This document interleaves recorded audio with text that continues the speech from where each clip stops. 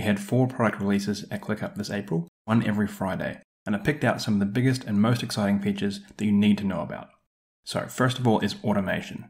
This is huge. This is a game changer for productivity. You can go to any list and add an automation now. There's a whole bunch of recipes here you can choose from, such as, let's pick one here, when the due date arrives, then change the status. And then if you can't find what you're looking for, you can create your own. So here you can choose from any of our triggers, set the options, and then take an action. Next up, we have Pulse View.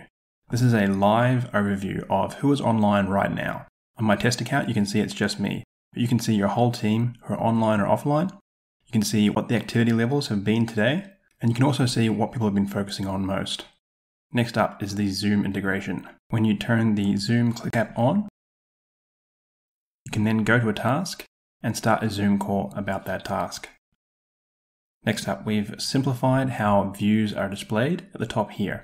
So when you only have a couple, it's much the same as normal. But if you have a lot of views and it starts to become cluttered, we've now grouped them by type. So you can see here I have 3 different list views that I can jump between. My personal ones are at the top and then the general ones at the bottom.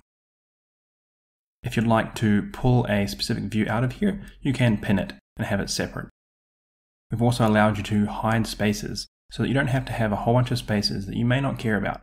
So for any space, you can click on the 3 dots and hide it.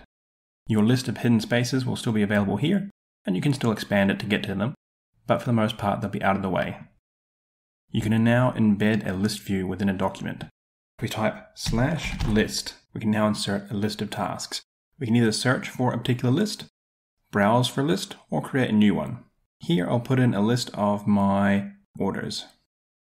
And we can adjust this view to make it suit, including hiding columns or adding them back again. Docs also now have emojis and avatars. Let's say we want to have a smiley face. That will go in front of this page.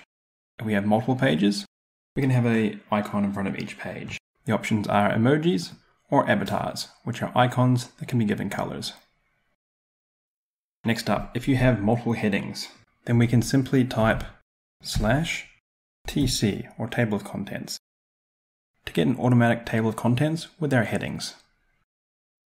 We can click on a heading to jump straight to that part. We also now have banners to highlight certain elements. So for example, we can type /banner to see all of them, or go to an individual one such as success. We'll now get a green banner that we can type into.